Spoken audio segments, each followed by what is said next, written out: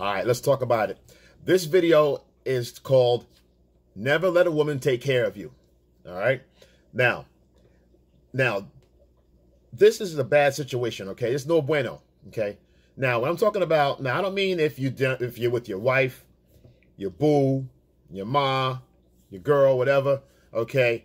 Now, if you say, for example, you fall on hard times and she's holding you down, okay? In other words, if you get sick or you're injured or you've got some kind of disability, it's temporary till you get back to work, whatever, a work-related injury, some kind of thing, whereas, you know, you're out for a while, okay? She's holding you down, okay? That's not what I'm talking about, okay? What's no good is what I'm talking about is these able-bodied, balanced mind, able to work physically, mentally, or whatever, just career loafers, okay? These are career loafers, man boys, okay? They spend their time, you know, not trying, like say, for example, they spend their time trying to find a job or trying to find themselves or you know, do a career change and not know what they want to do yet, trying to figure it out. So, so to speak. So these I'm talking about because, you know, a lot of times these guys do this stuff because it's easier and it's, you know, they fall into this fray where the woman, you know, she may see potential in the guy. If she's a giving woman, she may have low self-esteem, but she's still giving. She's loving, and you know, she cares for the guy. She's going to give him a chance. She sees potential, okay, in this guy. Fuck potential, okay, guys. Fuck potential. You know, potential doesn't mean shit, okay. It's what you do with potential, okay. Having something and not using it is worthless. All right. So let's move on. So with these career loafers, okay, their whole thing is to buy time, okay? Kick back, relax, chill, and they'll figure it out when they get a chance. When the right job comes along, they'll know, okay? So a lot of times sometimes these guys were working at one time and they fall back, and the girl, you know, she's like, you know, I hope you'll get better. Don't worry about it. You know, you're doing your thing. Take your time. And they really fall into this fray. Now, guys, I don't want you doing this stuff right here because, you know, you're not really hurting her, okay? You're hurting yourself, okay? She's suffering a little bit, but it's not going to hurt her for long, okay? It's going to hurt you permanently, okay? Here's why, okay? First of all, when you live this type of lifestyle, I'll give you a few reasons why. Number one, it undermines your mission as a man, okay? And your purpose in life. It takes you off your mission and you're in this parking zone where you're sitting back, okay, being tended to, okay? So you're definitely not challenging yourself as a man. You're not on your mission. You're not looking for your purpose in life. You don't have any drive. Your purpose, okay, your purpose as a man, your DNA, what you're structured to do is to build, create, okay, procreate, okay, lead, explore. Some people destroy, but protect and serve. Those are the missions that you have. And when you put your talents and your skills you bring along, you add to that and it makes you who you are as a man, to take on challenges. Okay. But you decide to sit back, kick back, and chill. Okay. Your purpose is in her world. Okay. So by you being over here and having no mission, no purpose, it undermines your mission as a man, and if you right in her world. So you have to serve purpose in her world. Okay, that's what you're doing. Instead of her joining your world of purpose. So she doesn't know where your family's going. She doesn't know the direction in life. Okay, she feels I should go left. I feel I should go right. Okay, but you should have the logical sense to know that. She has a good idea. She can guess and have some logical choices that are good. Okay, but the onus is really on you as a man. But you're not doing that. So she takes the role. Okay, so that makes, you know, by you undermining yourself, undermining yourself by not taking control, you put her in that position. Okay, so you actually sitting back, kicking back, causes her to, you know, take the reins, if you will, or drive the bus. Okay, not a good place for you. Okay, doesn't hurt her. It slows her down. Doesn't hurt her though. You spend 10 years, 18 years, okay, with her, because it serves her purpose. Say she got kids, for example. Okay, for 18 years you took care of the kids at home. She ain't worried about you. She's like, okay, yeah, you're still taking care of the kids. That's awesome. You're playing your part. Okay, that's fine. Your part is to Mr. Mom. That's what you are. Okay, and you're a man boy, Mr. Mom. You're there for 18 years. The kids fly the coop. They fly the coop, and so does she. She realizes, I really don't need him anymore here. Yeah. She finds a purpose, a drive for her mission in life. And you're probably not in that unless you want to still hang out on the sideline. And after that, as she starts working and getting better, she's going to see less value in you as it is, and she's going to be done with you, period. She's going to find a better option out there, someone that's actually working. McDonald's, anything. Okay? So don't fall into that fray. Don't waste your 18 years. All right? Now, next one, because, again, being dependent as a guy, you fall dependent to her, it makes you very comfortable. Okay? Some guys get comfortable. They fall into this fray, and they start saying, you know what? This is all right. She really cares. She's caring and loving. Yes. But you take advantage of that. Sometimes it starts with little shit first. Okay. Oh, you know what? Damn, I don't have gas money. Can you take me to the store? Can I get a ride to the store? Oh yeah, I'll take you to the store. No problem. You get a ride to the store. You're short, you get something to eat. She buys sandwiches from the deli. Okay, brings them back home. Here you go, boom, boom, boom. And you on the phone, asking for food, or hey, ma, you gonna bring something? You come home, do this and that, do that. Yeah, I got you. I'll bring that for you. Whatever. Bring me this, bring me that. Boom, boom. Okay, you start falling into demanding stuff. Why? There's no challenge for you to go out there and get stuff on your own because she's bringing it home to you. Okay, so you're very comfortable. You're very complacent.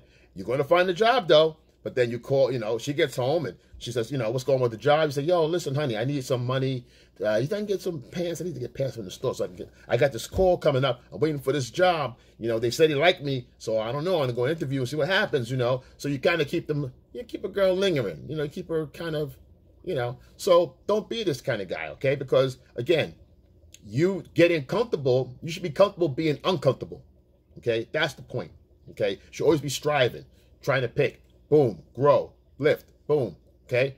Meet up, okay? Try to find up and grow and elevate. Get around people that are doing the right thing, and that's growing the things that you like to do. Growing in a positive way, okay? Sitting around the house is not doing that, okay? Being a fucking professional loafer, career loafer is not doing that, all right? So don't fall into that fray. It's very easy when someone's handing you stuff that you asked for. They're handing it to you, enabling you in a sense. But she's doing it because you have potential, remember? So she's hoping that you'll take wings and fly, but you're not. All right? You're just sitting there getting spoon-fed. Here you go. You need this. Here you go. You need this. It gets easy to fall back and get lazy for 2 or 3 years.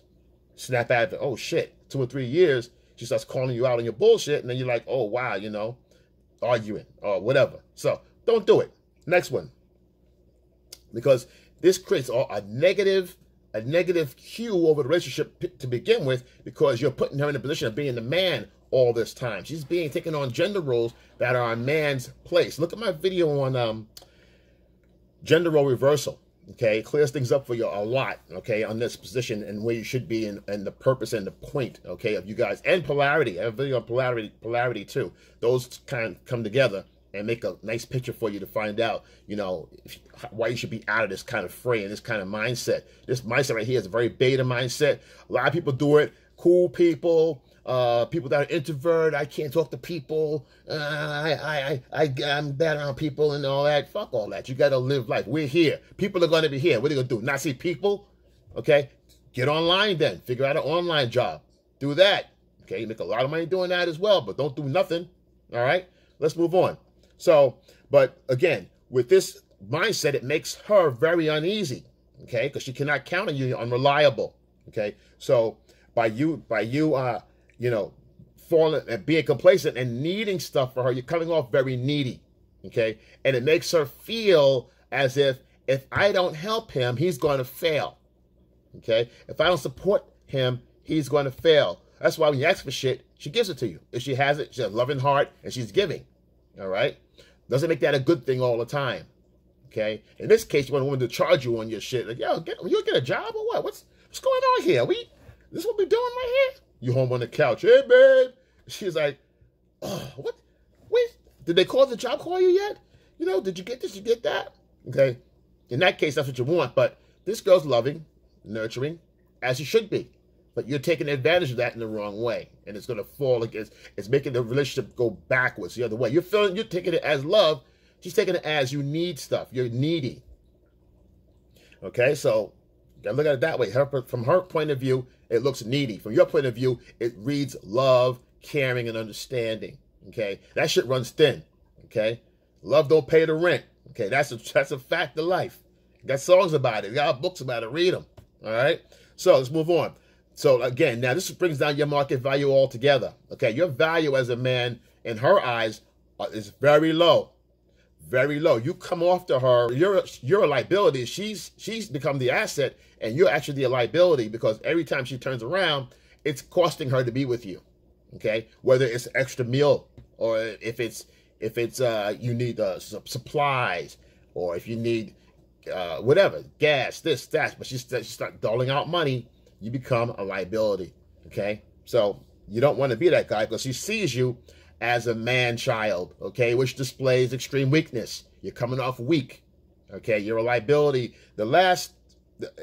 All this comes down to someone, either, it's two ways you can look at it, either assets or liabilities. And right now, you're in the liability department big time, okay? Nothing about you has been an asset unless she has kids at the house, taking care of the kids, okay? For her, in her eyes, that's an asset.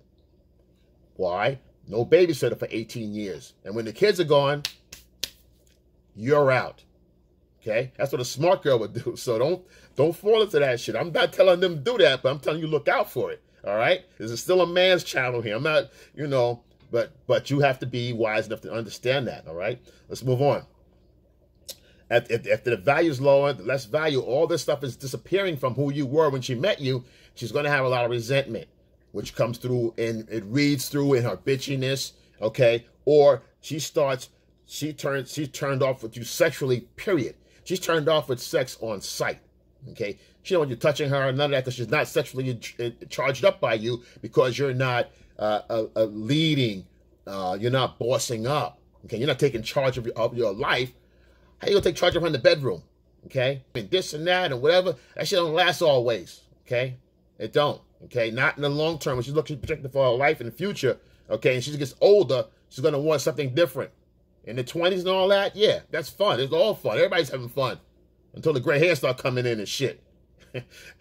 That's real. That's real right there. But let's move on. So that resentment will really, because she can't really, she's not living the life she wants to live. If she has, let's say she has no kids, whatever, she's not living like she wants to live, because she wants to go out, vacation, travel, this, that, whatever, but she can't, because her man's this, that, my man, this, and that. So if this continues long enough, most girls, okay, will start an exit plan, start planning an exit strategy right away, okay? Start hanging out late with their friends, okay? And this is the last one, is women start planning an exit strategy, okay? It leads them to start hanging out later. Where are you going? You home on the couch. She ain't worried about you. And she's not attracted to you at all. Her attraction for you is done. Okay, the attraction value, your market value is zero. Zero. Okay, she has no interest. Okay, you're a roommate, an annoying roommate. So you've become that already. So now, her exit plan, she starts planning an exit strategy. She's going to be out with her friends. Or first it'll be work late at work. I gotta stay at work late at work now. They got me staying here. Oh, the next one to be out with her friends. Okay, I gotta stay out with my friends. This and that. Yeah, so and so and so and so. Look at my video on the signs that women are cheating. That's a good video, because a lot of these things fall into that when a woman's planning her exit strategy. Okay, and how to recognize that, because at this point there's no talking to you. Okay, it's been maybe 6 months to a year. You haven't done anything yet. You're still on the couch. Okay, selling her stories about this job went well, that job went well, I'm waiting for a call back here, this, that, and the third thing. So don't fall into that fray, all right, guys? So listen, you should be, like I said, on your mission, on your life, period. Find out what you do best, how you're going to serve, give your purpose, give your talent, give your gifts. We all have gifts, okay? Whether you recognize them or not, they're in there. They're locked in here. You have them. No one can take them from you. You got to bring them out. The only person holding them back is yourself. Okay, we want to see them. Listen, I got people signing in now. I got new subscribers popping in, so I want to welcome you guys. Want you to come in here, your family, okay? So welcome. I'm watching your comments. I'm watching them, so put some more comments in there. And the emails I'm getting, I'm reading them all. I'm sending them back. Clients coming in. Great. Yo, like, subscribe, comment below. Excel, live my best life. Hope you guys are too. Excel, and I'm out.